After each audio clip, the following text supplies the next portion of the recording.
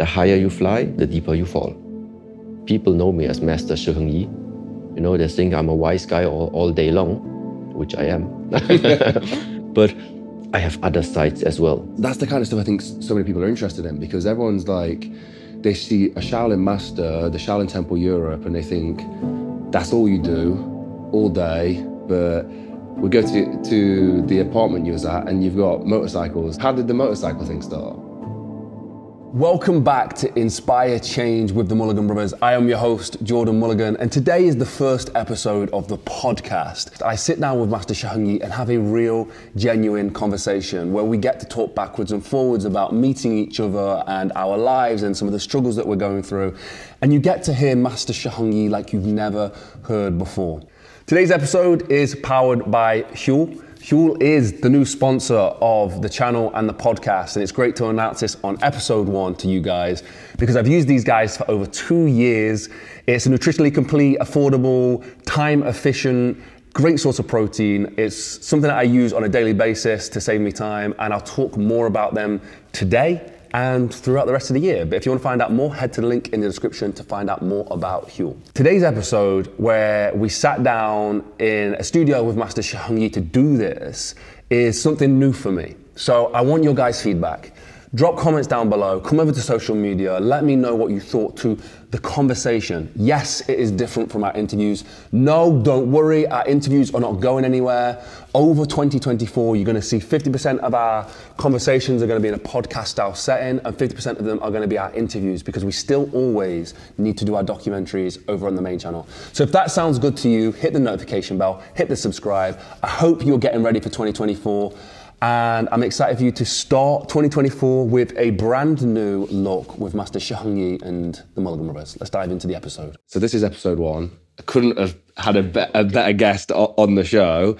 And for anyone who doesn't know, this is Master Shi Heng Yi from the Shaolin Temple Europe. He's featured on the channel probably 8 times at this point, probably close to 8 times, and calculated over 1 billion views across all social media platforms just through the Mulligan Brothers projects, people sharing the projects, all that kind of stuff. And yeah, now we're here doing the first episode as well. So yeah, thank you for coming on. Well, okay. Then I think I have to respect this the first time that I have to properly, wear something. But no worries. So, I mean, the theme of the visit has been, I would say like a look into your life. You know, with the documentary we've just shot, we've had this look into your personal life, who you are, the motorcycles, you know, things that I think people wouldn't expect. And, you know, hopefully at this point, the documentary might have come out. If not, it will be coming out. But yeah, that's the kind of stuff I think so many people are interested in, because everyone's like, they see a Shaolin master, the Shaolin Temple Europe, and they think that's all you do all day. He must have nothing else going on. He must sit there reading books and, you know, preaching philosophy. But we go to the apartment you was at and you've got motorcycles and you're building out. I mean, how did the motorcycle thing start? Like I said, my first pocket money I earned by riding bicycle. Yeah, directly with the first money that I also received. I just started tuning the bikes. So like besides all the martial art, I have some passion for everything in a way that has wheels. It's just that by the time I was maybe 12 years old, there was no money for a motorcycle, for example.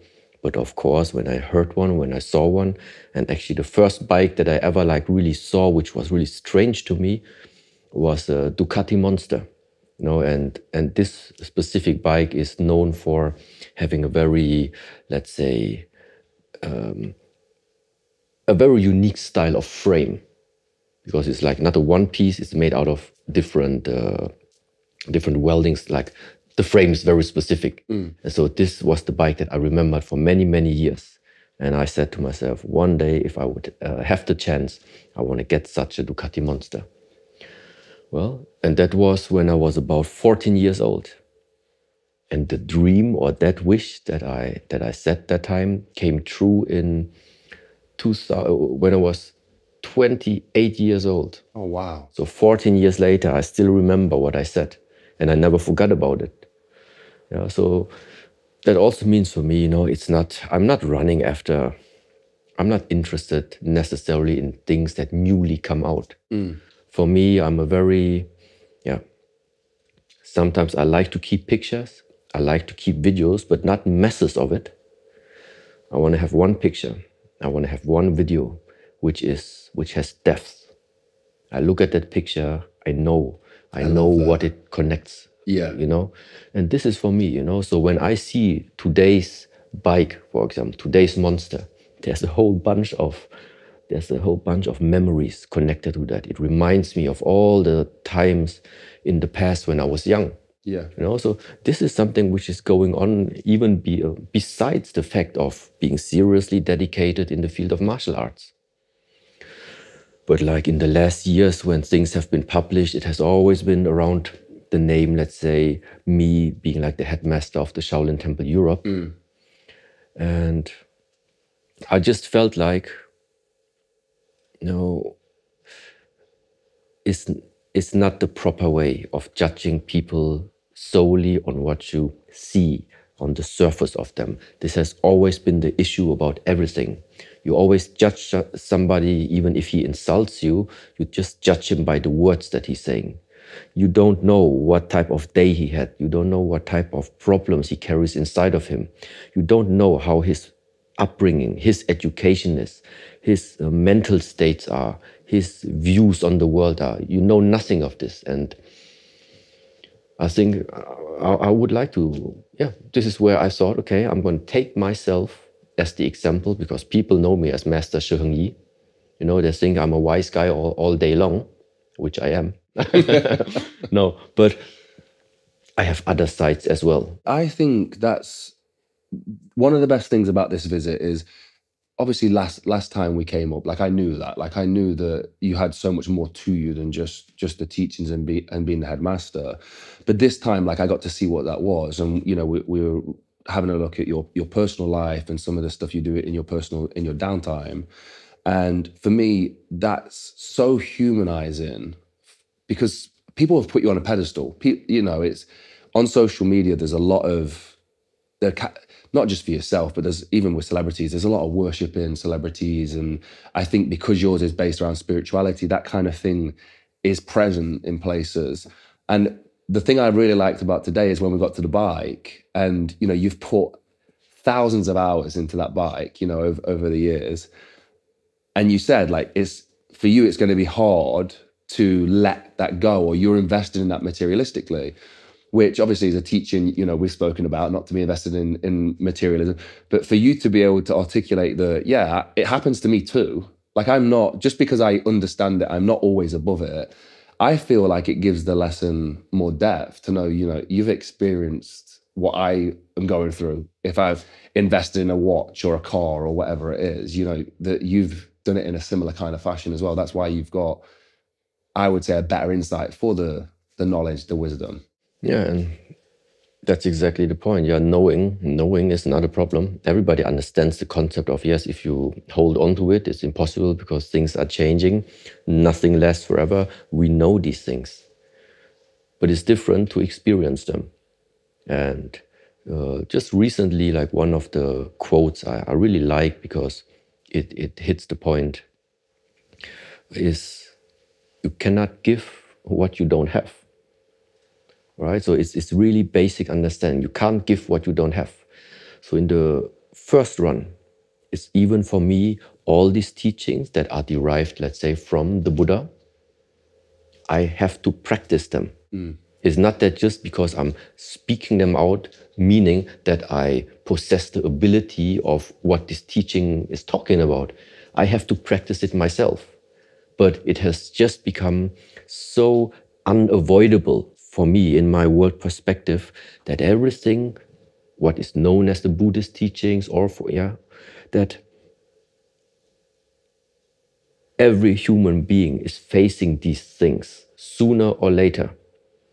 And the question is just when you want to start doing something about it.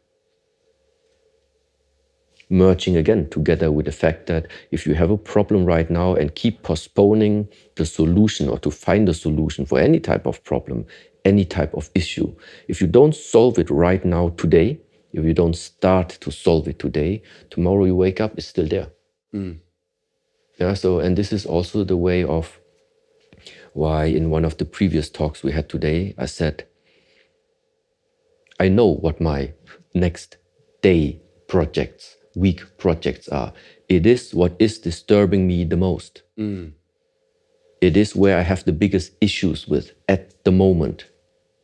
And because I don't want to take these issues as a burden on my shoulder into the future, that's why my daily practice, my daily development and emphasis is, how can I do it in order to get rid right now of this unpleasant feeling that I have? And because I'm also learning, I'm looking for teachers, I'm looking for wisdom, I'm looking for teachings that are exactly tackling this problem. It's crazy to hear you're on that journey, and I guess you're perpetually on that journey because, you know, you've spoken about reaching out to different masters and finding new masters in things you want to work on. And that's kind of where I'm at the moment. But I felt that when I think of you, I don't think like you need to go in search for that. Like, I'm looking for mentors in my space, in filmmaking, in podcasting, and trying to get that knowledge. And I try and spread that to the audience a lot of the time. And I think, again, is like, it's great to hear you saying that, because so many people are like, well, what does he need to know? Like, he's the wise guy, he knows everything. Not wise guy in that kind of way, but you know, you've got so much wisdom, and they think that you don't need to learn anything else. You don't need to know anything else. And it's good to hear that you're still trying to grow. I mean, that to you, I know that's obvious, but like, I think there is still this perception. It's why I'm excited to sit down like this, because I think there is that perception of you know, you're on this pedestal and that's it, and you know everything, and you don't need to grow or move past that point. Is it frustrating to have that kind of that thought about you? I know we spoke about the idea of this perfect image of who you are, especially with the very first stuff we shot was all based around you being the headmaster. So then there was this perception that there's nothing else going on in your life. Was that frustrating for you? It was not frustrating, but I saw the dangers involved. Let's say call it I call it danger right now. Look, it's like this. If I am for so many years finding myself in the field of martial arts, I like to see myself, this is a martial art bubble. And if somebody for many years is focusing on his career, they are in the career bubble. And each human being, all of them, is in some kind of bubble. And in order to realize the true value of these teachings, now people see, okay, this is Shi Heng Yi, so it's the Shi Heng Yi bubble. So, and what I would like to do right now is let that bubble burst. And then they will see, okay, Shi Heng Yi, somehow the bubble has bursted, but it's greater than it was before. It's not less. And that thing that you've always said every single time we've been here, the teachings are still the same. No matter what, even if you became a pop star and was invested in nice cars and was wearing gold suits and whatever it was, the teachings that you taught are still the same. You know, the lessons that people took away were still the same. I think I really want to be able to portray that, especially in the project that we're working on together now. Like, I want people to know that the teachings and everything, it doesn't matter if something even if you passed away, you know, I think that's the thing you've spoken about the most, is once you are gone, the messaging, the teachings shouldn't, the people who heard them and it impacted them and changed their lives, shouldn't just attach themselves to another teacher just because they are more popular or more famous. It should be based on the teachings themselves. There's something I really need to bring up, because I wanted to share. I shared it with you. I've not shared it with the audience before, and I'm curious you haven't been invested in this, or maybe you have been invested in this, I don't know. But growing up for us, our biggest hero of all time was Dwayne Johnson, you know, and growing up in working in the motivational world and on social media and all that kind of stuff, he just became bigger and bigger for us. You know, as kids, we'd watch him wrestling. And then as we got older, we'd watch him delivering motivational speeches and in the movies and all this kind of stuff. So after our first project together, the craziest thing happened. He messaged us and says, "Hey, loved the work. It was unbelievable. Can you let the Shaolin Master know that I love this stuff? And one day when I get a chance, I want to shake his hand." And you know, and how, you know, when I messaged you that, I mean, what's your reaction, and how do you get invested in Dwayne Johnson? You know, seeing your message and saying those kind of things about it, you know. So the first time I encountered Mr. Dwayne Johnson was, I think, also from a movie. But I'm normally not watching too many movies. So that means when it comes to celebrities, my let's say, my characters from like movies, for example, this is like Bruce Lee, Jet Li, Jackie Chan, you know, Jean-Claude Van Damme, Dolph Lundgren, Arnold Schwarzenegger. That was like my time when I was watching all these movies. Okay? And of course, I see, okay, movies are always new movies come out. There are always new celebrities. And I don't know if they're big, if they're small, but I heard and I saw him oftentimes, and he's like very, let's say, charismatic, and you recognize him directly. So yeah, in a way, I felt like, okay, cool. Okay, why not? So this was, let's say, my reaction. Yes. I mean, that's such a humble response as well. But I mean, for us, it would have been this time of year, right? It was before Christmas, because I think he said he wished Merry Christmas as well. But it's the same thing for us. I think growing up, I've never been invested in sort of movie stars or starstruck by anyone. But I mean, Dwayne Johnson's kind of like, he's on another kind of level. It's funny you say Jackie Chan. That's how we got into filmmaking. Yeah, Jackie Chan. So my mum, she would go to like the charity shops, like secondhand stores, and she would get VHS of Jackie Chan movies, because the director on a VHS, when you got to the end of the tape or a DVD, you would get extra cuts, you know, for the behind the scenes, and a lot of it was with Jackie's movies. He would always do behind the scenes of how he did the stunts. So you'd get to see so Jackie Chan does all his own stunts. I know you know that, but for the audience, Jackie Chan, if you've watched one of his movies, from leaping off buildings to jumping between buses, whatever it crazy was, he did his own stunts, and that just captured our imagination, didn't it? And like, again, he's another person. Like, if I'm not usually starstruck, but I think if I met Jackie, that would be it'd be a nice experience to meet Jackie Chan. But so I mean, would you watch Jackie Chan movies, and was you inspired by like people like, you know, Bruce Lee, Jet Li, those kind of characters as well? I like to see skills in people, because that just reminds me again, okay, what I cannot do. And like I said, martial art always been my passion in a way. So I see the way how they move the body and also what they're capable. So even the stunts, I mean, you know, like the body mechanics itself, even like if you have like two bars to just jump right away, that you no matter what it is. So what they all have as a martial artist normally is very, very well awareness and control about the body. So yeah, so that means if they see something, or if I see something, I need to know, I need to be sure that the command I'm giving to my body is one and one what my mind is creating there.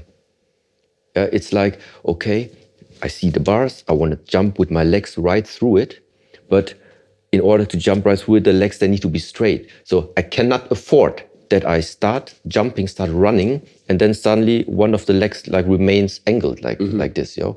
So I need to have a really proper, reliable body which is listening to me. Okay, and that is simply the expression why sometimes in the martial arts, you say, body and mind in harmony. Yeah, so what is that supposed to mean, body and mind in harmony? For me, it means mind gives command, body listens. Okay? And this is where now maybe for some people it becomes philosophical. No, but for me it is like there are practical training ways. For me it was the martial arts. If I give command to my body, there is no coincidence happening with my body. I want to move 1 millimeter, I move 1 millimeter. I want to move 1 centimeter, I move 1 centimeter. And this is for me just special. Why?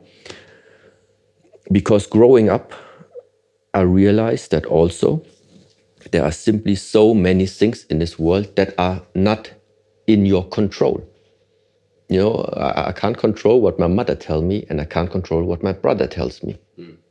If there is one thing where it's possible to really get a proper hold of, then I really think it must be you. It must be your body. That's it. Nothing else, not the dog, not the cat, no matter how much you teach them, but it's not your body.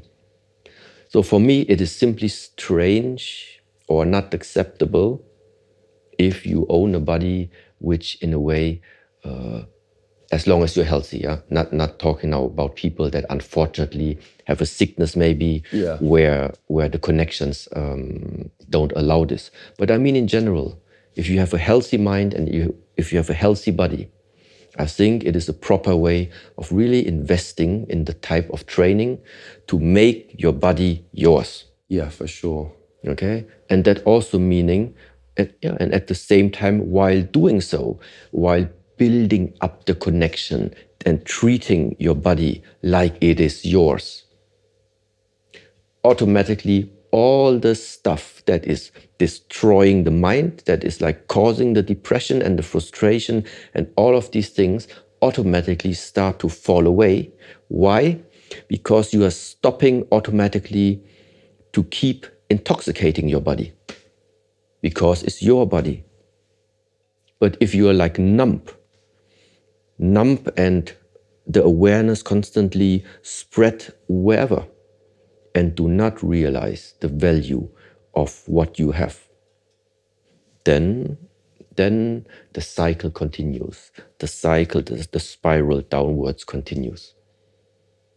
So at the end, from the movies, from seeing this, yeah, I mean, this was now a little bit deeper going into from the movies, but maybe that is the depths which also kept me. Today, I can talk about it like this. Yeah. As a child, I just saw, okay, cool moves. Okay, I want to do this too. And that's where I think it stems from, though. I really do think that being excited to go play as a kid is one of the biggest foundations of it. Because when you talk about the spiral of depression, if somebody's in that zone and they come to me and asking for help, the first thing I tell them is to try and take one step. That's it. If they can just get out of bed and take one step, they don't need to go run a marathon, they don't need to go run a 10K, whatever it is, they just need to take one step in the right direction.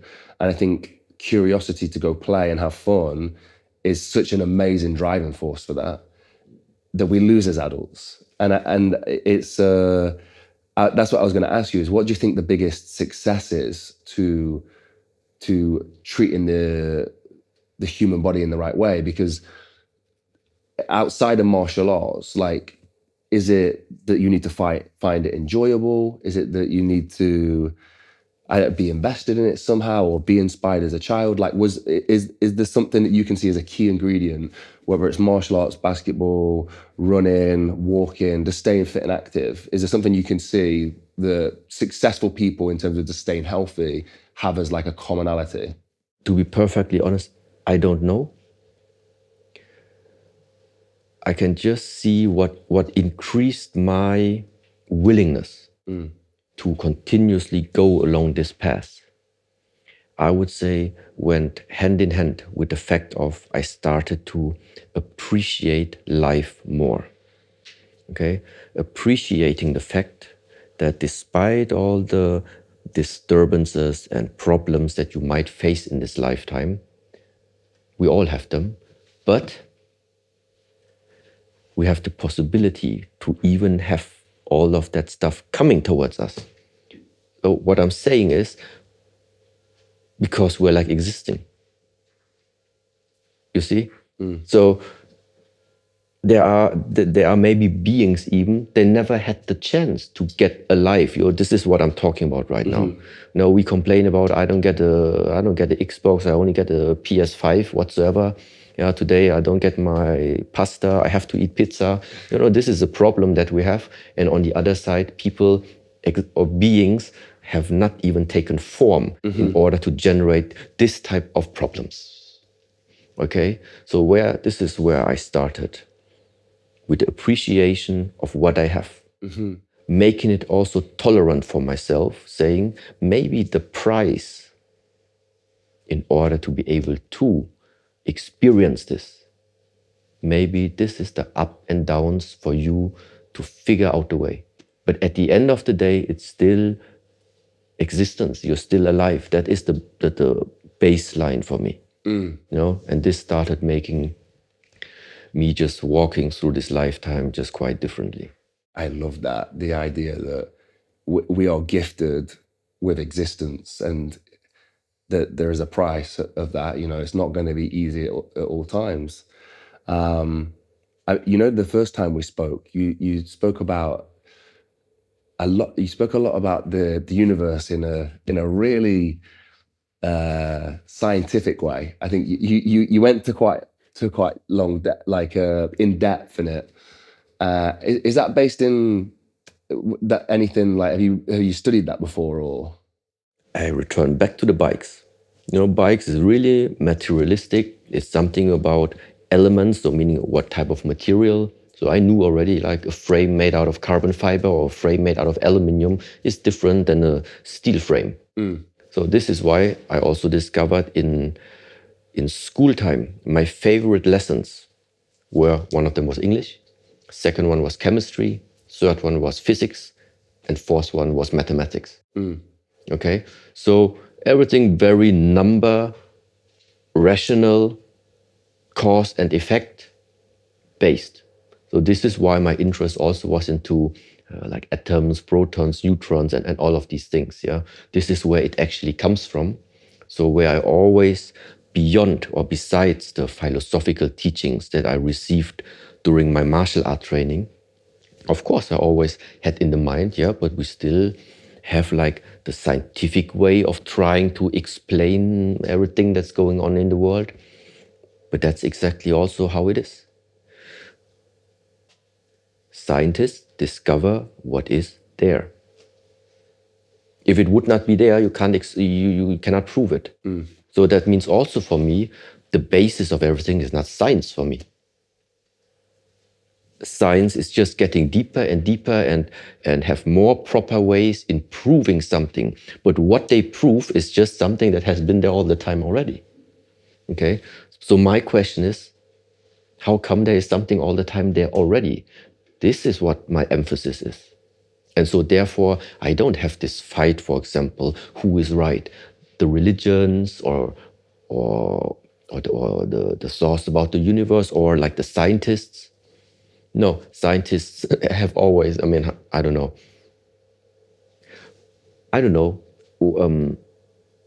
But the worldview about whether we are round, whether we are flat, whatever, it has changed several times in history. So that means scientists have not always been right. Maybe nowadays they become more and more accurate. I don't know. Okay, but scientists also sometimes can measure wrong or can come to wrong conclusions. I don't know. But the fundamental basis is, if there's something that you can observe, that you can discover, who put it there for you to discover it? What put it there for you to measure it? Have you got a belief on that? I make it simple for the world. All the time I talk about connection. Because if we strip off our clothes, we're getting closer of being similar. Because there's just skin covering our skeleton. You see, if we take the color out of our skin whatsoever, at the end there's something the same about us. And that means that in my view, in my perspective, there is one source we're coming from. There's one source. And I don't know, and I don't want to give a name to this because I don't know. But it is like my deep, I'm trusting this, that we have the same source, which also makes it at the same time, again, more easily to actually understand why is it in the Buddhist teachings that compassion has such a high value. Because it is the logical consequence, let's say, if there really is the connection, compassion is the natural consequence of it. Because if we are connected and you are suffering, it is my suffering. And because suffering nobody wants, there is no other way than if I feel your suffering, that even that I try to put everything I have in power into place in order to also lower your suffering. Because either we succeed together or nobody will succeed. Very simple like this. For me, naturally, if I do something bad to somebody, I feel bad. If I do something good for somebody, I feel good. But there has to be some kind of human nature to that. Like there has to be, in my opinion, I think we're born with the motivation to do good because it feels good. And I don't think I've ever done anything that has harmed somebody or bothered somebody, even in the slightest, that didn't somehow have a reverse impact on me, and I felt negative about it. Do you think it could be human nature to be? I mean, you're saying it's human nature to be compassionate. So yeah, do you think it's human nature to be good? If that's the case, why is there so much bad in the world as well? Like, you know, we've been speaking about this year. It's not been the greatest for humanity. I can't speak for humanity, to be honest. But if you take, for example, this teaching literally that the world is a reflection of what you carry inside of you, I don't necessarily place too much attention on the outside. I can feel, I know this is my body, and I can feel internally what's going on with me. And if I have a clear mind, I can clearly distinguish if something is pleasant or if something is unpleasant. And if somebody likes to use rational or logical thinking, I can also see, based on cause and effect, if I'm using harsh words, another consequence is going to arise in comparison of using, for example, understanding words. Okay, harsh action, rightful action. So I can see it inside myself. Okay, so I don't need to watch out into the world in order to sense inside what would be my preferred state of being. It certainly is not unpleasant. Okay? And they are also like pleasant, unpleasant. Now you would also say yes, but it is also like the same, the two opposites of one medal. You would say pleasant, unpleasant, good, bad. Yeah, it belongs to the same category. So how can you say if this world consists of the both that you would choose pleasant? Okay, it's not pleasant. It's not necessarily pleasant. It's equanimous. It's peace. That is the state. It's not pleasant, it's not unpleasant, it's peace. Yeah, it's the same way why I am not really this friend of propagating that this lifetime is about happiness. No, if you have happiness, I think you also have unhappiness. If you have the one, you have the other. But it's actually, peace is, let's say, if I would have to choose a word, I think peace is properly expressing what it is. It's no movement. So it's like the calm surface of the water, it's just there. It's just there. As soon as I tip it with my finger on it, you have the happiness and you have the unhappiness. You have the wave starting to come. If you don't want to have the fluctuation of life, there's only one state, the peaceful one, which means stop touching the water. Peaceful. Okay, and this is more or less like how I see it, how I observe it in my own life. Like I told you before, I too much enjoyed my last trip when I went to Montenegro. It was a super great time. I can still feel it. Yeah, but because I tipped the water. Once I returned back to Germany, I really had to. I'm still on the transition. Yeah, I really have to digest. I need to know what happened in Montenegro. It sounded like it was a really good time. Did Shen Shao come with you? Shen was also yeah. with us. You had a good time. Well, what happens in Montenegro stays in Vegas. My head's running wild with what would have happened. Yeah, I mean, I'm the same, I think, but I experienced it at much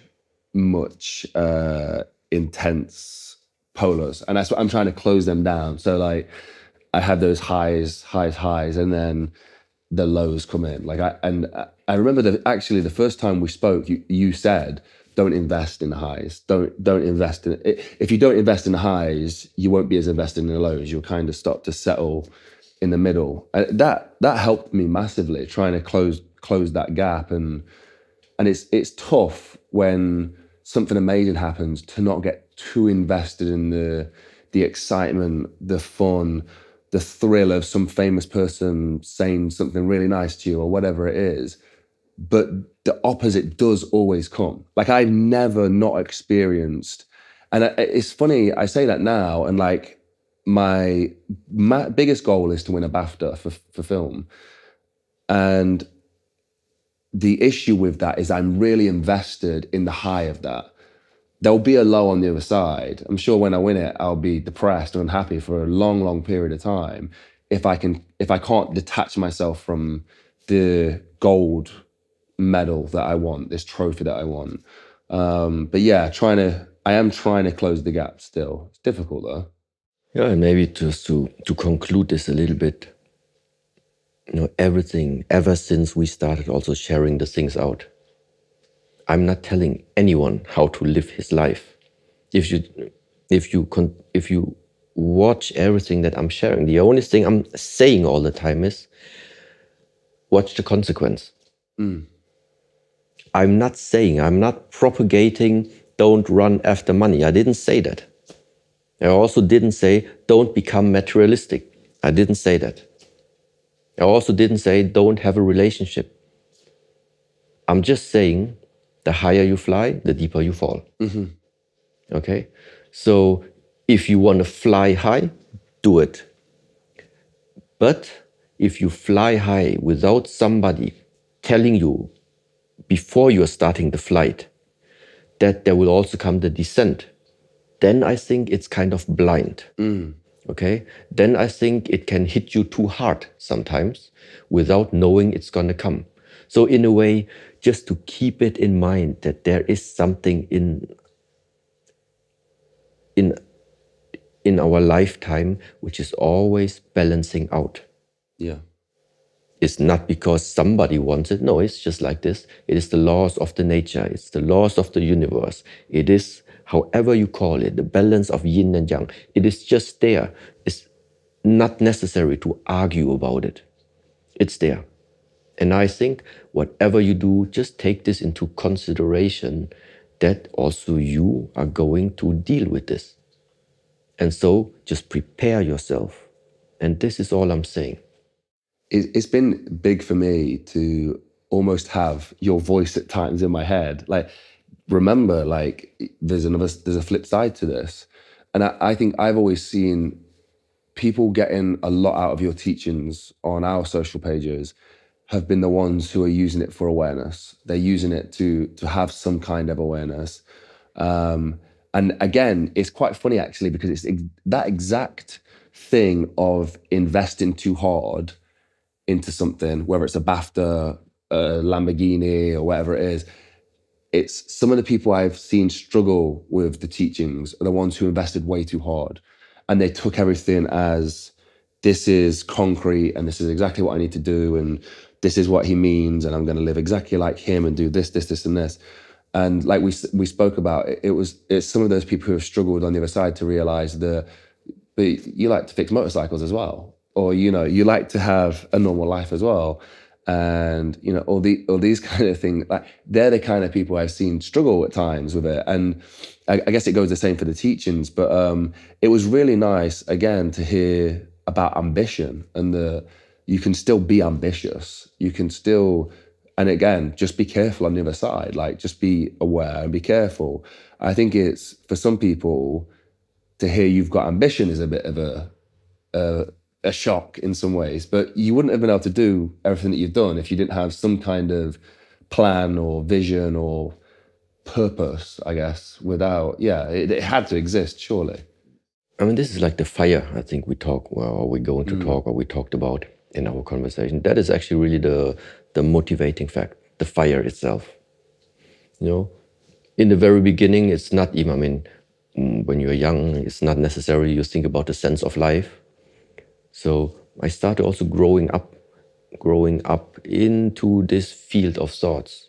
So, after, there's also, first, sometimes you need to have the things that you're striving to. So it can be you're following up on the agendas in order to be successful, in order to have money, in order to have an expensive watch, an expensive car, whatever.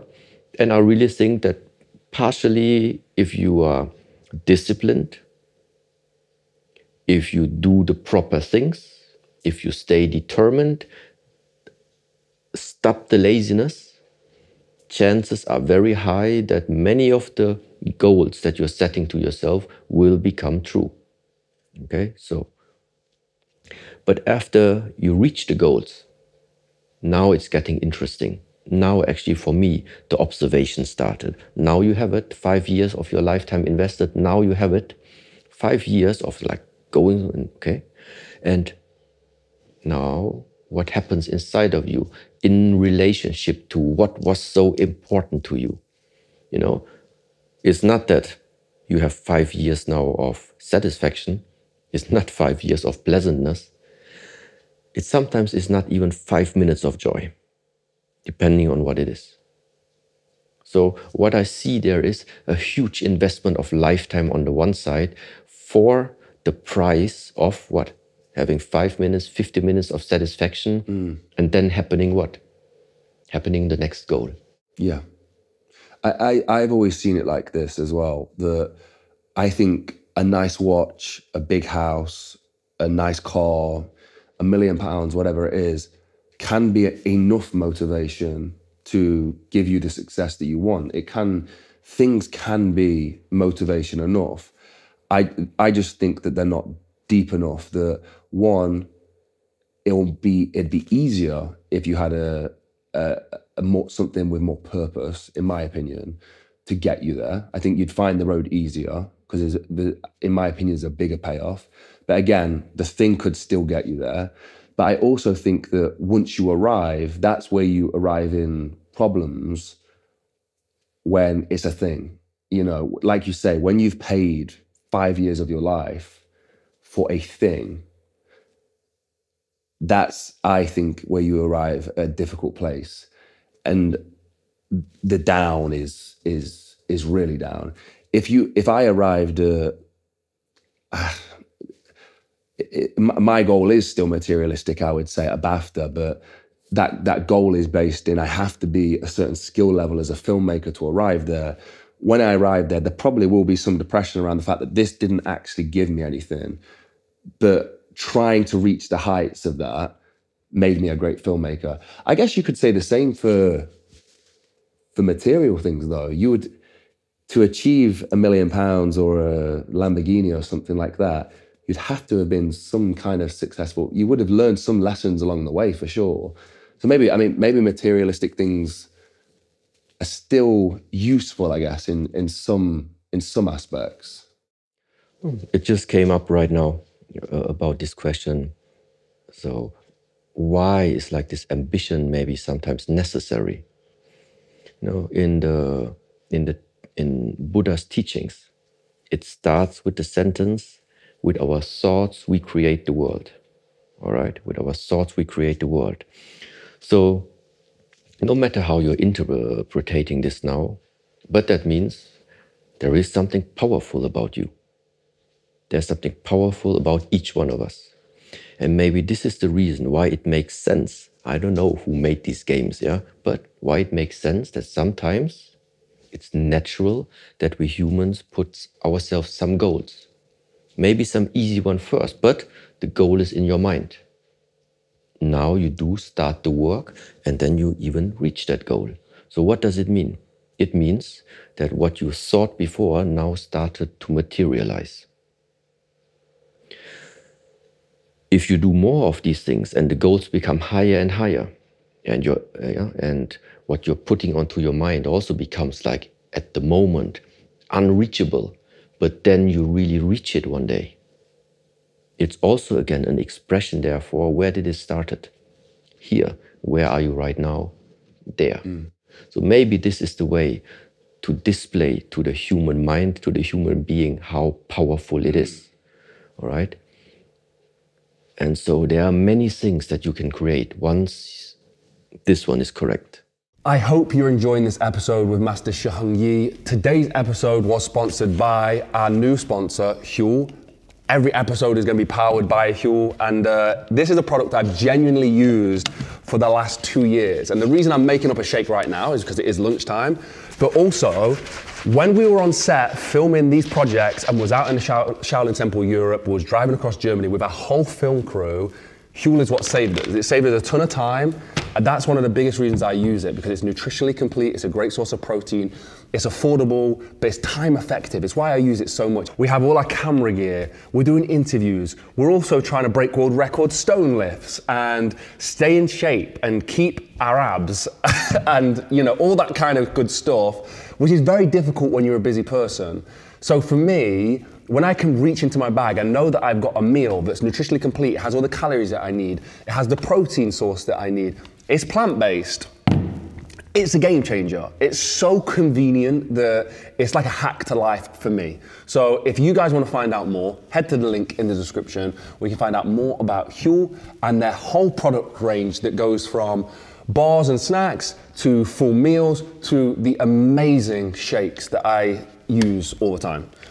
Thank you to Huel for sponsoring the podcast and powering our whole film crew. Let's dive back into the episode with Master Shi Heng Yi. I mean, we spoke about manifestation yesterday, and it's something I am a huge believer in, and I think my brothers and sisters are as well. So we used to, before the YouTube channel was successful, we would be in my mum's, she had this little crawl space at the top of her house. It's like, you couldn't stand up in it. It's probably about 5 foot high. And it was in the attic space, and we would sit in there and we had a computer set up and we'd be editing away. And we really, truly believed that we would have a big 10,000 square foot film studio, like wholeheartedly. It wasn't like we were putting it out there because we were trying to manifest it or anything like that. We just believed it for some reason, whatever it was. We just thought it was part of the plan of our mission to help inspire change through film. And as time went on, we would start to really talk about what that space looked like, to the point where I think, for me, this is why I spoke about, what was it yesterday? Not manifestation, there was another word for it. Law of attraction. So I didn't know about law of attraction, but I learned this afterwards. But for me, I would use the law of attraction to the point where I could feel like I'd already been to the place that I was trying to create. So then when we eventually arrived at the studio and we purchased a studio, it felt so normal. There was no celebration, there was no investment in the high, because for 5 years we'd spoke about this place and exactly what it looked like. And when we got there, it was exactly how we'd spoke about it. And we believed it so much that it just was. And I know we spoke about it yesterday, but like, is that because I believed it so much? like, is there a reasoning behind the idea of once you can truly, truly believe in something, you can then achieve it or bring it into reality? Well, I think that if it's not on your mind, you will not recognize it when it comes.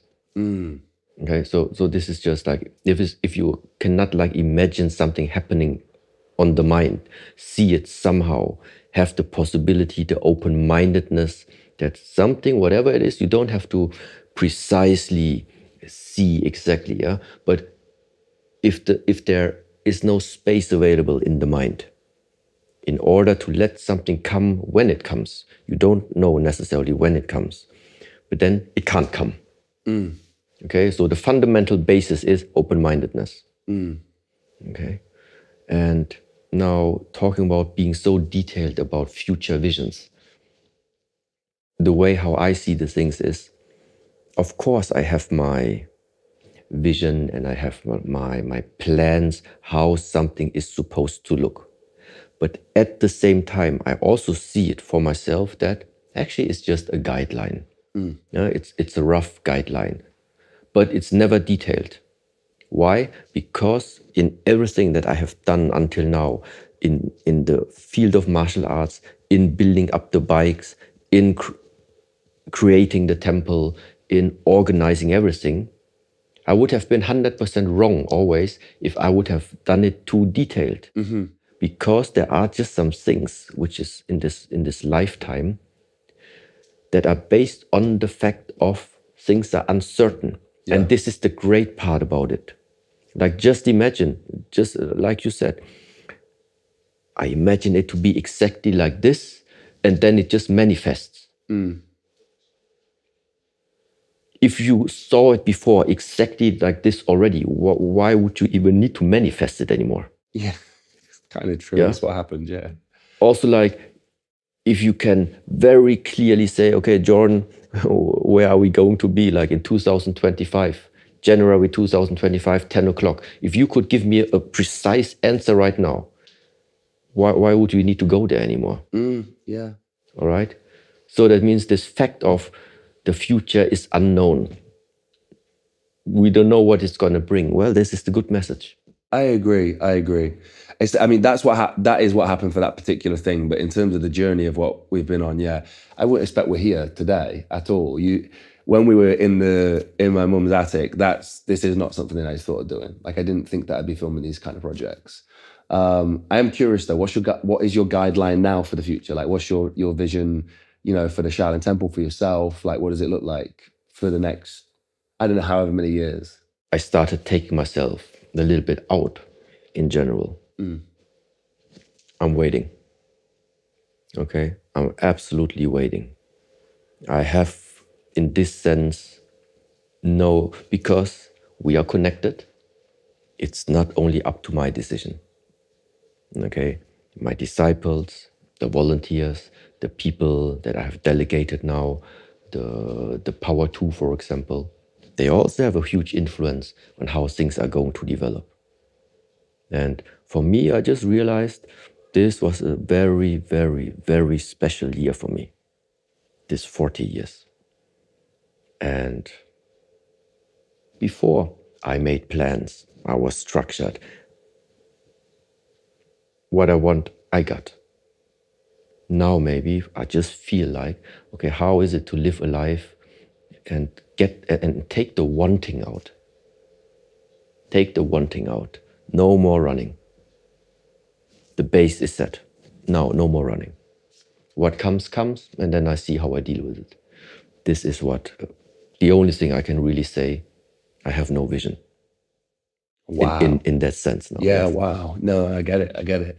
No, I mean, for myself, I mean, there's a pressure that comes along with setting those plans. There is I mean, it's self-imposed, but like for me, like I guess it would be good somewhat to try and let go at times, but there is a pressure to succeed. I think our happiness is based on whether we're on the plot, on the plan, and we're moving forward with the goals and the vision that we've got set, or unhappiness is based on if we're not on the plan and we're further away. So I can see the thinking behind it for sure. I know for a fact if I didn't go into conversation about the Shaolin methods and legends of Shaolin monks, I'd get slated in the comments. So I do want to ask, like, like stuff like bone hardening and I remember as a kid I'd watch some of the Shaolin teachings and they could resonate, they could create a frequency with their voice that they could smash glasses and vases and all that, those kind of things. Where's the line of truth and myth on that kind of stuff? Like, what kind of things have you seen and witnessed with your own eyes that would blow people away? And where's the thing where people are just, it's all for TV, it's not real? I haven't seen everything that's existing in this world, in this existence. I have no proof for all of these things not to exist. Okay? But there are certain things when it comes to the strength of what your body can achieve. Also, like we met also like Shifu Yanlei. One of his special skills is the iron body. I mean, if you don't touch it, if you don't kick him, if you're not physically there and you maybe just watch on the screen or whatever, you would say, yeah, but it's just like he's tensing up his muscles and just takes the kick like this. It's different when you are standing in front of him and kick him. Because then you know why it's called iron body. I've witnessed him with the heaviest iron bar and he's absolutely pounded his rib cage with it, which I'm sure would shatter most people's ribs. Then sometimes also no touch things. This is like maybe an area, especially in the field of martial arts, meaning people being moved without seeing that there's a physical touch. Okay? So people assume, let's say in a way, well, either it is fake or it is whatever. It depends on how sensitive a person is. And definitely you can sense if somebody has that skill set, that already from that distance, there can be something which is very, very electrifying or something which is very magnetic. So there are people out there that can express very much, let's say, an energy, an aura around them, which is pushing you away from them. At the same time, people can have an aura, magnetic, which is somehow drawing all the time, drawing you towards them. It is like sometimes you just walk on the street, one person walks straight, but another person continuously always is being drawn in just by walking straight. Such things. The question is if you are sensitive. Is it that you can see that some people are susceptible to, like, two different types of people would work better? Somebody who has some kind of like pushing energy, somebody who is susceptible to be pushed away. Have you seen, like, do people when they're doing these demonstrations look for people who are more susceptible to their pushing? Or let me put it like this: the real ones that I saw, they are mainly located in the world of healing. Okay, so that means somebody just really lays down and with no touch, there's no touching there. But you still see, just by going over certain areas of the body, there's still like shows and reaction. And this definitely is happening. So I don't know what it is that is being transmitted. Maybe you would easily say it's qi, okay. But there is some cause and effect. There's some direct relation to this. So this is what I witness, what I can see. So, but also now that we already talked about this, especially sometimes, I even posted last year with Grandmaster Zhang Yushan. He just showed me some other principles, some other methods that are existing. Meaning I just like start to push him and you don't really see that there is a big movement from his side, but I am like flying like a few meters off. Okay, so when you watch it on the screen, it just looks, it doesn't fit to the mind. There is no movement visible, but how come the reaction is so huge? You understand? So in order for something big to happen, maybe something big in the beginning also needs to be the cause. But what the people don't see is actually that, how I say this? Through the screen, you cannot see how much pressure I apply on somebody's body. Okay? And especially when somebody is training, for example, in the field of martial arts, it goes hand in hand that your body actually becomes more adaptable. The bandwidth of your body being soft and also having the ability of being hard. This is actually what is increasing. The soft becomes more soft throughout the practice. The hard becomes more hard throughout the practice. So that means the bandwidth of what your body is able to cope with, it becomes bigger and bigger. So that means you are almost like a foam, like SpongeBob. Yeah. So that means you can squeeze SpongeBob really, really small. And when you take the hands off, then boom. So there is something about elasticity. I've seen the videos that you're talking about, and the reason that I have, when we came the second time, I can't remember, we did some kind of thing, and a lot of the force comes from yourself as well, like, but they managed to push it back into you. So it's kind of like I without being there to feel it and see what is happening on video, on screen or whatever, you can't really get a feel for what it feels like to have all the force you're putting into somebody return back to you and some more. It does feel completely different. I think, but there is that. Because there is I guess there are people online who do fake it. I know you wouldn't call people out or be able to provide any evidence. Neither would I, to be fair, to be able to provide any evidence. But just grab, just like you hold the hand. Look, like this. I'm telling you right now. Yeah. This arm is empty. Okay, you sense how it is. Yeah. Now it's different. It felt like a completely different transition. Yeah. Now it's gone. Now it's dead. Yeah. The more far now the cameras are off, they see nothing. I don't move my arm, I do nothing. Yeah. I mean, it feels quite surreal, yeah. But no one will get that. No one will get the difference to that. It's like it's like this is a terrible example of what it's like, but it's like boiled spaghetti turning into hard spaghetti. That's the best way I could say it. But yeah, you can't gauge that on camera, I guess. Yeah, but you do get people who, or maybe you don't get people who fake it. I don't know. I guess I don't know. But there's a lot of judgment on the space in general, especially in martial arts, because people are so critical of it. It gets a lot of, especially on social media, a lot of criticism. And I think people go, well, look at the UFC, like they wouldn't do that. And it's a completely different type of training. I don't think it's appreciated in that way. But yeah, I mean, when you look at other martial arts and other sports, what's it like for you to look at someone like a Mike Tyson? Are you inspired by those guys? Like, and in the UFC, I mean, are there any names that come to mind, like when you were growing up, that you were like, you looked towards as inspiration in different combat sports? So certainly I can name them. Mike Tyson, certainly, 100%. Yeah. Burkau. Yes.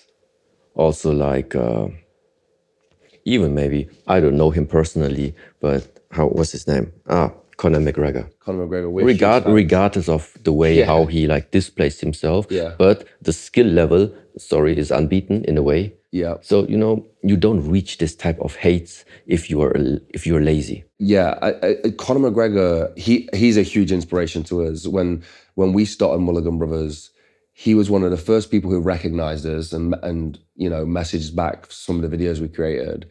But the reason I liked him so much is because he was from humble beginnings. He was just so disciplined in his training.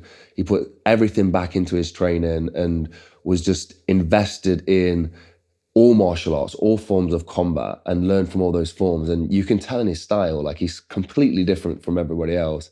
And then you add the fact that he can talk in the way that he talks and get people inspired in the way that he does. So when you watch Conor McGregor, what do you take from that in terms of inspiration? I mean, for example, I really just like imagine myself, okay, standing against someone like him. Yeah, what would I do?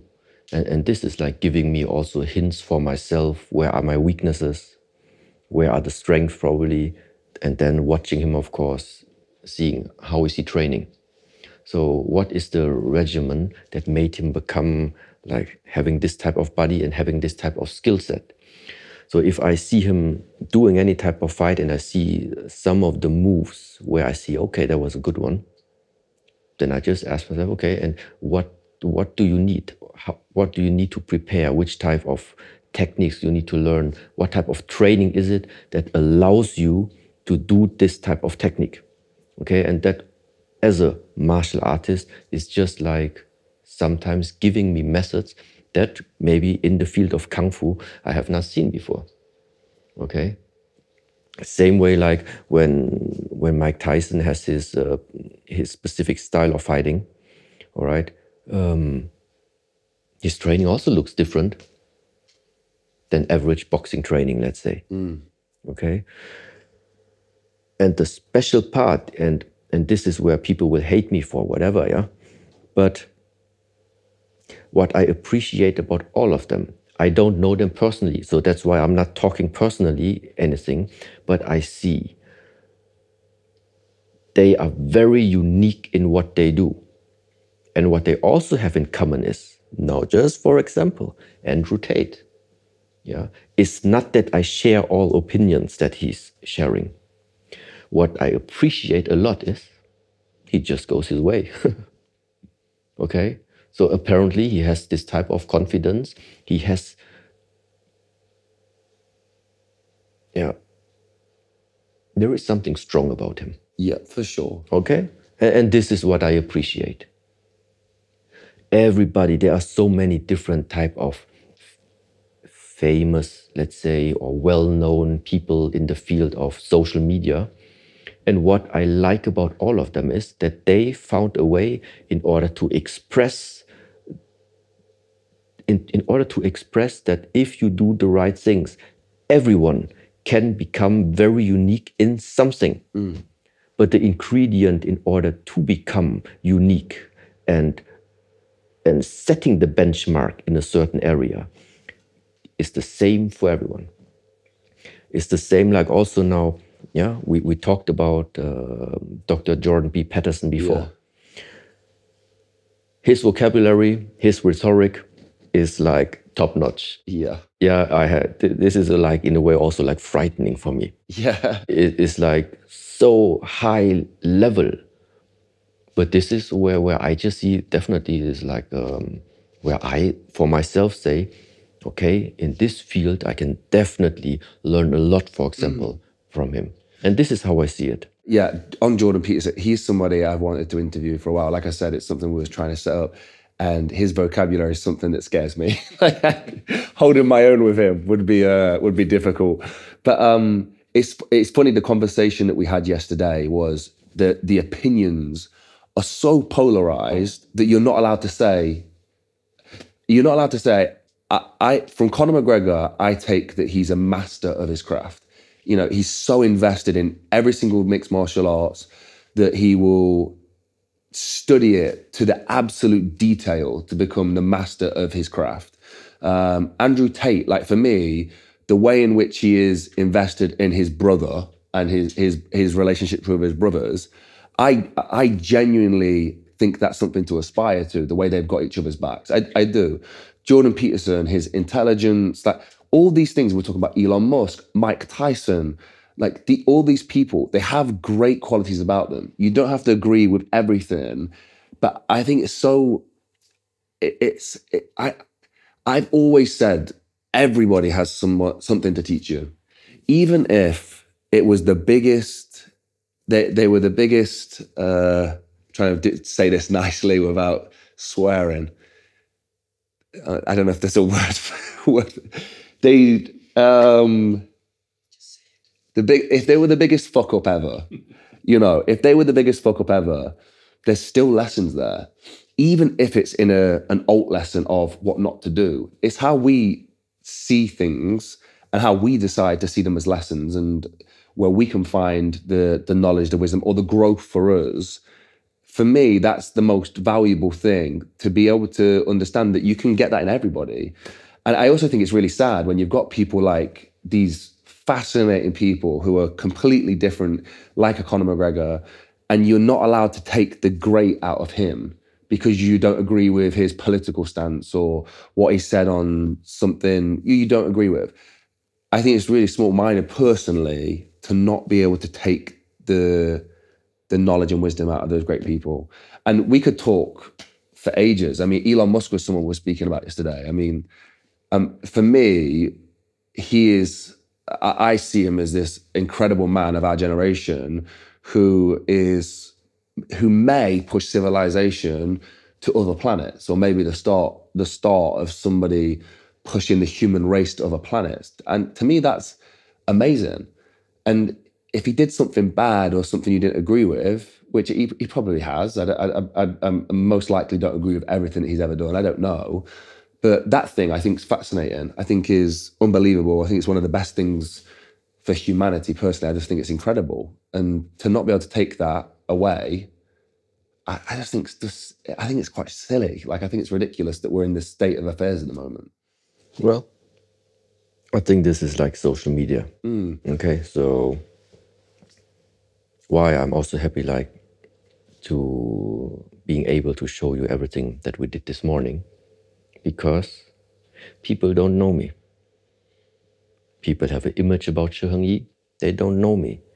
So if somebody wants to judge something, then they can only judge by my actions. They can't judge the person because nobody has ever seen me. Very simple like this. And so if I look out and I compliment someone, I compliment his actions. I compliment his achievements. I don't compliment the person behind. Why? Because I don't know them. And this is also like really the message. As long as you really do not know a person, you cannot insult a person. The saying that we spoke about yesterday, no one wants to be in Elon Musk's shoes, but then there's the saying, you don't want to walk a mile in my shoes. What would that look like if someone walked a mile in your shoes? I really think if they watch the documentary, they will know. If you watch closely, you will know. I think this time round? Yes. Yeah, okay. Because I feel the conversation we just had, the last conversation we had, and what we spoke about today, I think it's a different insight to yourself that people, I agree with you. Like if they watch closely, they would understand, yeah.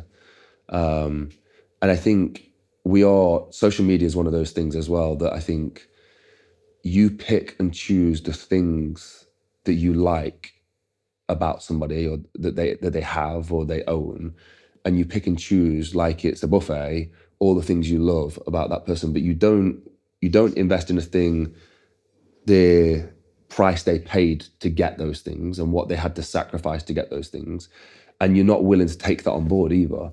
And that's where the whole picture is lost, especially on social media, because social media, however we like to cut it up, is designed to put a snapshot of your best life, picture perfect life, online and show off to whoever it is.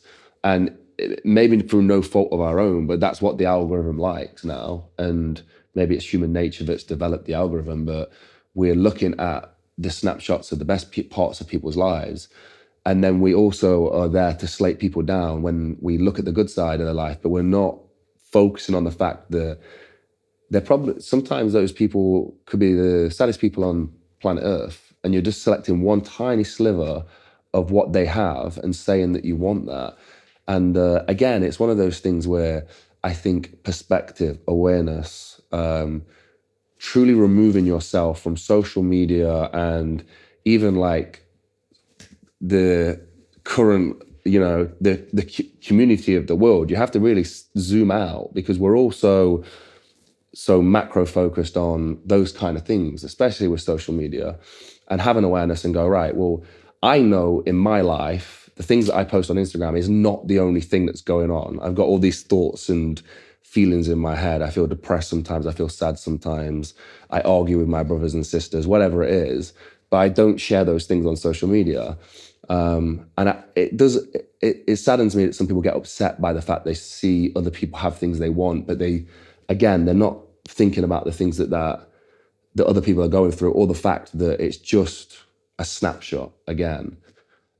Is there any teachings in Shaolin that talk about the idea of like false deities and, like material goods and how it's not great for the mind?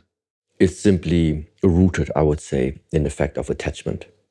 Okay? So it's like why I'm not a friend of investing, for example, buying a house, buying an apartment. Why? Because as soon as there is a house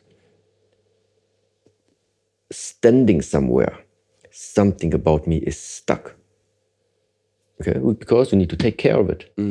Okay? So in German word, it's called like Immobilie. Yeah, but immobile. That's exactly what's happening, okay? Yeah. So this is when it comes to this type of teaching, meaning the more you attach to something, now it doesn't necessarily only have to be like material. It's in general, whatever is this, you get attached to it, you're stuck. But the world is turning, everything is changing. So I think if you want to get somehow in harmony, you can't be stuck. That this is, for me, the general understanding. So I make it simple for myself. I'm not talking about material. I'm not talking about just emotional. Whatever it is, you can get stuck in material, get stuck in emotionally, and also can get stuck mentally, can get stuck with your ideas. But it all follows the same principle. You get stuck, something about you is bound there. The energy is bound.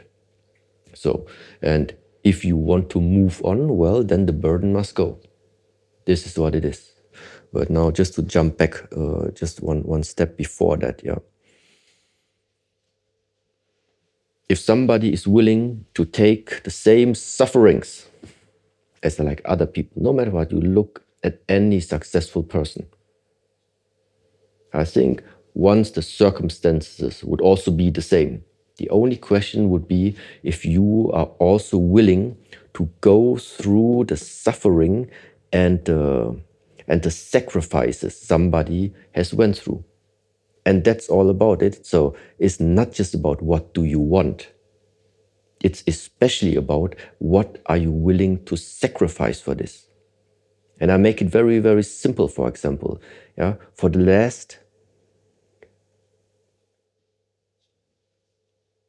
23 years, 99% of the time, I wake up alone and I go to bed alone. And this is why nowadays I reach so many people. I think this is also something that goes hand in hand to it. Okay?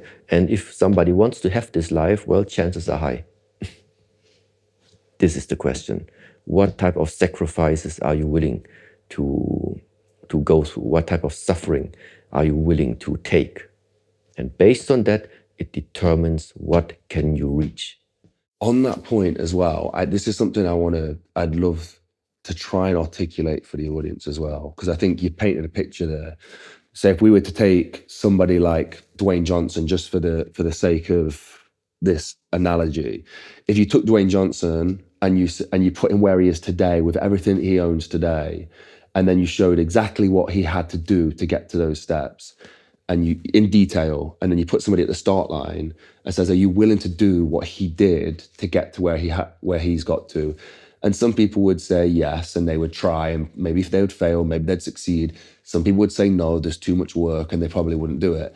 This is the fact that gets me, and I love this. The difference is Dwayne Johnson, he didn't get a picture of all the results, and he didn't know that he was going to be this big success. He had to do all the work anyway with no promise. And this is where I think people get confused, is people say stuff like, well, I would work out every day, 3 times a day to be a professional footballer, because that's what a professional footballer does, and they're a professional footballer. But they had to do years and years and years and years of work with no promise of being a professional footballer. and still do the work and then hopefully achieve it. And I think that's the difference, is people say they're willing to pay the price, but when you remove the promise of success, I think it's a completely different ballgame. I think it's such a difficult journey into the unknown that people don't understand as much when they make these kinds of analogies. And like, you did that for years and years and years. You didn't know you was going to have this success with the Shaolin Temple when you were waking up every single day doing this. You just, I guess, hoped and had a vision, and you made it, but you didn't know. Does the analogy make sense? That absolutely makes sense. I was just thinking maybe that all the type of extraordinary things happen without you planning them. Maybe this is really the price for you accepting the fact of going through suffering. This is like my philosophy. So you are willing to really keep going, stay disciplined, don't give up. Just have trust in whatever. And because you keep on going, because someone can see how much pain, how much suffering you're willing to take, maybe this is the reason why sometimes there are presents. Of course, you can take this only as a picture, but maybe this is the analogy, yeah? Well, I felt that that's the case. Like, the more it's such a terrible piece of advice or quote, but the more we have suffered and the harder it's been, usually wherever it was at some point, the more the gift was for us. And it seems to always be the case. And I guess it's that thing again, the balance of the universe. Like, you put in and you put in and you put in and you put in and you give and give and give. And then one day somewhere unknown to you, it comes back. And it feels like magic sometimes, that the way it happens, but it does. And it usually happens in the place you weren't looking is where the gift will be returned. Maybe not where you wanted it, but something will come. And I've always found it fascinating, incredible. And I think when you understand that finally, it does change your life.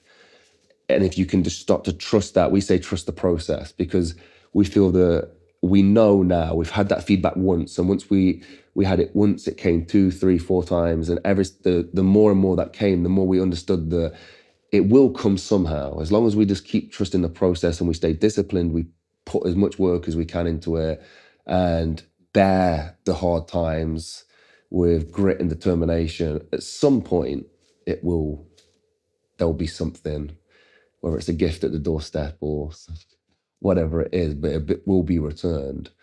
I think it's hard for some people to have faith in that, though, or believe that it will come back, especially when it's painful. Maybe just take a look at the nature. No, this is why are sometimes the lifestyles that we have so much related to the nature, why I like to go to the nature, because there it gives sometimes the answers. You just look at, for example, there are some trees, they grow quite fast. And then you have some bamboos, like, so many years nothing's happening, and suddenly the boost comes. So, but what all of them have in common is, it's about the roots. So, and some roots take longer, some roots they need to prepare properly, knowing what's going to happen later on. So, and this rooting, meaning entering into new territory, is also what makes it so painful when we are trying to build up roots in our life. Also, now coming back to like the martial training, there are exercises which are called strengthening the roots, developing the roots, rooting. So, and are these relaxing exercises? No. They are exhausting, hard, hard for the mind, challenging for your discipline exercises. But when you go through it, everything else you're going to build upon this is just going to benefit from it, yeah? And so how fast something goes or whatever is really not important. This is not where to place the attention on. Yeah, I completely agree as well.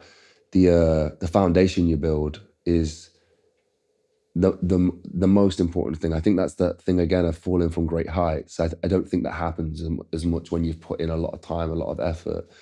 The difficult bit, I think, for a lot of people is the moment when you most want to give up is usually the moment you're on the precipice of success or reaching close to that goal. It's quite, I guess, quite bittersweet. Same with the bamboo analogy. I've heard that before, and then when it does come, it slowly, but then suddenly, and it comes. And I feel it's the same way with success as well. You could be on the precipice, you're so close to it, and that's when that coming out of the concrete or cracking out of the floor for that bamboo shoot is the same for you of having that success. It's that last amount of resistance that's the hardest to break through. Which I guess, again, is difficult to tell people to stay the course and trust the process. Either you have the iron will, like I said before, or something enters into your life that gives you that spark, that final spark. Maybe you alone, you can't push, you have pushed yourself, you can't anymore, but there are people that can help you with that. If it's meant to be, it'll hopefully come. Yeah, we spoke about fate yesterday. Again, like, do you believe in fate? Like, if it was meant to happen, it was good for the world. Would somebody come in and get you through that last little bit? In the way how you just defined it, yes. Just as you said it right now, absolutely yes. I love that. So this is something when we spoke in the last interview, you'd mentioned the word loneliness a few times. And I'm really interested to hear your definition and also your experience with it. Because I know for a fact, especially after COVID, it's been like young men experiencing loneliness has been this huge issue, I would say, in society. I think even myself and my brothers have experienced it at times. But when you say loneliness, do you mean being alone, or do you mean like feeling lonely, like there was no one there for you? Does that make sense, the distinction in the two? So the loneliness I describe is not the way how I said it or mean it. It's not that I was lacking people around me. Okay, I'm constantly somehow involved in events, having training, all of these things. What makes it lonely is not even necessarily that I don't have a connection with other, let's say, soul brothers, soul sisters, where we know that there is a support. The loneliness is in regards to the path that you are walking. Yeah, being inside with you guys, for example, for the last 2-3 days, beyond the fact of that we are physically close, but I feel there is even another connection, another layer beyond that. That layer of, okay, you could also be like a brother with another job, with another vision, okay? So, of course, there is also this type of connection. But the loneliness I say is, yeah, but sometimes you're going to go back to UK. Once we meet, the connection is back.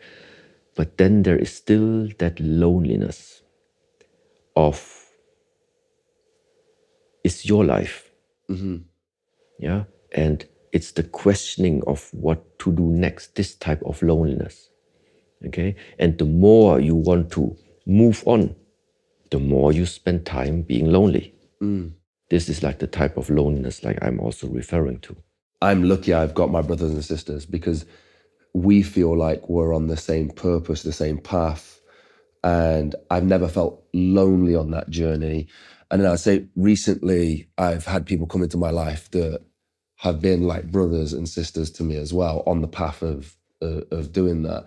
So was it that you found people in those on that same journey or same path, or supported you, that made you feel less lonely? Yes. So this is actually more or less why we have this community right now. So more or less the people you find right now in the Shaolin Temple Europe, this is the core.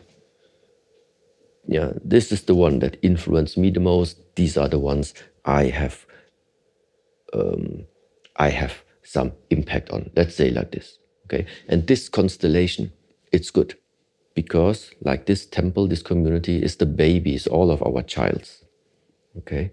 In regards to the temple, but in regards to life,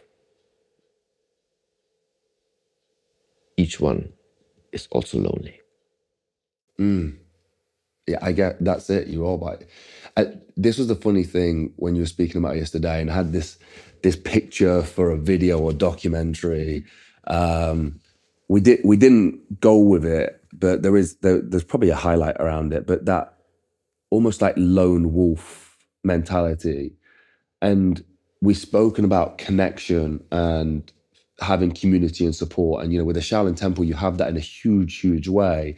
But then I've always found comfort in it is on me, and everything for me, my internal experience is on me. Whether I'm happy, whether I'm sad, whether I achieve success, whether I have good relationships, like I always find a level of comfort in going, it's on you, and you are the one to blame if it goes wrong. You are the one to praise if it succeeds, whatever. But that has always been a huge thing to me. I mean, is that something that you have as well, some kind of mentality, or is it all based in community? No, I mean, these are, of course, the thoughts that also like fill up my mind. But that's exactly it, yeah, this internal dialogue. Yeah. The more you want to develop, the more dialogue you will have to have. Yeah. This is what it is. And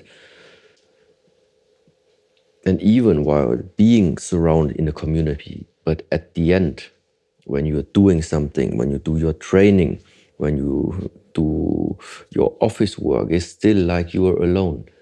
And you observe yourself in which state you are actually. So this more or less, some people might get it as loneliness means it's something negative. No, it is what it is, lonely. Yeah. So, and if you think that I can't handle loneliness, it's difficult to grow. Yeah, it's difficult to grow if you cannot handle loneliness. And that's really reassuring to hear, because like I've had the stages of loneliness where I felt like this is on me, it's on my back, I'm going to do this, and this is the path I want to go in. And then I've on the flip side of that, I've realized that also, and this is the other message I want to put out there, is that there's huge growth in connection and community as well. And it's like you need to be able to do both. You need. That's for me personally. Like I don't want to stick to being a one-man band. I don't believe in self-made. I don't think that you can ever do it fully by yourself. I personally don't think people have had true success without at least standing on the giants before them who paved the path, and most likely circumstance with the people who were around them at the time as well, who helped them get where, however it was. I've only just really had that over the last three or 4 years, where I've started to really try and invest in other people and have them help me on my path, have them, tell me when I'm wrong, and, try and take that on the chin and be part of a community and inspire each other. And I started to really speak about, getting mentors and having basically what you do, like try and find masters and learn from them. And it could be anything. Like I think some people go, well, I'm a filmmaker, so I have to have a mentor in filmmaking. But like, to me, a master could be my mother. She could be great at a certain thing, and she could be the master for me in certain things, and I'll take those lessons that I find extremely valuable from her. It could be literally, it could be a relationship, someone who's got a great relationship, and I could take their knowledge and wisdom on relationships, and maybe discard the things I don't think are growthful for me in business. I think there's that thing of like learning from other people. It could be books as well, like the stories that I love autobiographies. They could be books. I should refer them to read your book, actually, coming out in English soon, hopefully. Yeah, it's going to happen, but take some time. What's the book about? Is it all autobiographical, or? I actually had some conversation with your brother before, I don't even know how to call it. So initially the idea was, like I said, many people have different ways of how they can get in contact with something. Some through the social media, some through a movie, some through like podcasts, and other people through reading. So that there is a book was not like I wanted to have a book. It was just a logical consequence of having the possibility, if somebody likes to read, in order to get to all these topics that we are sharing through the channel, for example, then there's also like a book about it. So meaning everything in the last 36 years that I regard as, because of course the book is limited. In that case, I had like 288 pages. So for 288 pages, this is what I have put in from the last 36 years. 36 years condensed into these pages. Yeah. Of course, it's limited in knowledge, but it still is enough. It's enough to get it. Okay. And this was like just the point about why I'm happy in a way that it also manifested, let's say like this. So I just wanted to bring Luke on because it's actually his birthday tomorrow, and in about 2-3 hours. Right? 2-3 hours. So yeah, Luke, I just thought I'd bring you on just to close out the episode. Mulligan brother, episode 1. So it'd be good to bring another brother on. And yeah, I mean, 3rd year coming to the Shaolin Temple. Yes. With Master Shi Heng Yi. I mean, what's your experience been? Well, I've been twice. Twice, yeah, that's right. I didn't see you the first time. Yeah. To be honest, it's been an incredible experience. I mean, I think the first time there's a lot of mystery. I was I was a bit curious. It was quite, I don't know what to say. Yeah, I wanted to find out a lot about you and the temple, and it's been a great journey. Yeah. Yeah. I think we've grown as I think the temple's grown as well, which I think has been a wonderful experience. Yeah, and the one of the reasons I wanted to bring Luke on as well is because, like, and you know, William's behind the camera as well. Niamh's there. I mean, it's the whole family's here. But we do want to say a massive thank you to you. You know, we do appreciate you trusting in our vision with the documentaries, with the interviews, maybe projects going forward. You know, like we do appreciate that, and there's something about it that's really worked, and people have received really well, and it feels natural. It feels really right, and I wanted to ask Luke to come on as well, just to say thank you to you. Yeah, it's been amazing. What I like the most about all these projects is that everything we talk about, when the right people, with the right intention and the right time has come, the right people will meet. And all of this is all happening on screen right now. You see, this is the special part about this life. And the next time you come, you're going to ride my Enfield. Yes. Let's do it. Don't be injuring yourself. Right, we're going to close out the episode there. Thank you so much for watching. All the social links to Shaolin.online are going to be down below. mulliganbrothers.com are going to be down below. If you enjoyed the episode, I don't know what you do on Spotify and podcasts, but follow and do all that kind of stuff. And if you're on YouTube, subscribe, notification bell. Thank you for watching and supporting us and Master Shi Heng Yi, and every single project that we've ever done has been so well received. So thank you so much. Have a blessed and productive day, and I'll see you in the next one. Peace. Thank you for watching the first podcast. I'm really curious. I want to know your guys' opinions. Throughout 2024, we're mixing things up. We're not doing less interviews. There's still going to be around 52 interviews throughout the year, maybe even more. But there will be another 52 podcasts to go alongside that.